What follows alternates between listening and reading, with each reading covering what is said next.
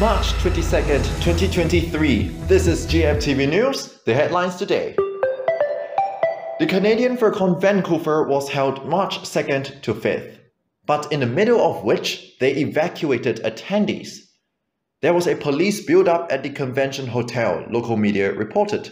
Police also instructed attendees in a hotel ballroom to stay in place, Vancoufur said.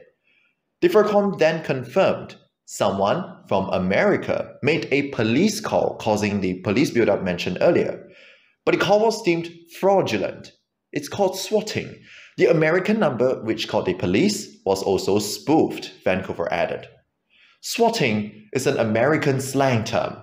It means someone called the police as a prank and or with bad intent, so they will get dispatched somewhere. In other news, Malaysian FurCon First Upon Malaysia or FurUM confirmed their event details this year. December 9th to 10th at the Armada Hotel. It's space themed.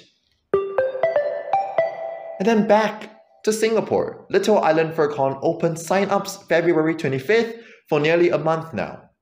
Price tiers are published starting from 75 Singapore dollars.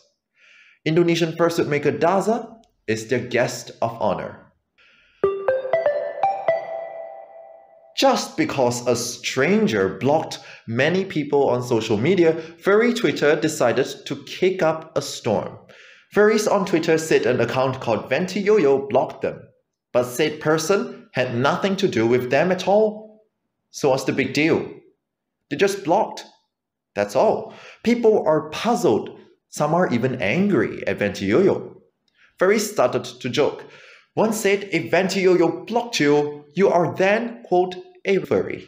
Here, let's remember three things. 1. VentiYoYo did nothing to the furries. 2. Furries did nothing to VentiYoYo. And 3. VentiYoYo is a stranger to the furries they blocked. And yes, furries admitted that.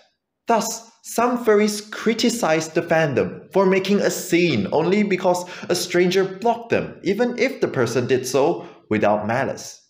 It's VentiYoYo's personal choice to block anyone on social media, and the public should not judge, critics added. VentiYoYo has not said anything about the situation. That's all Furry Fandom News. For more furry news, visit bit.ly/furrytv. Have a great and wonderful Fluffy day.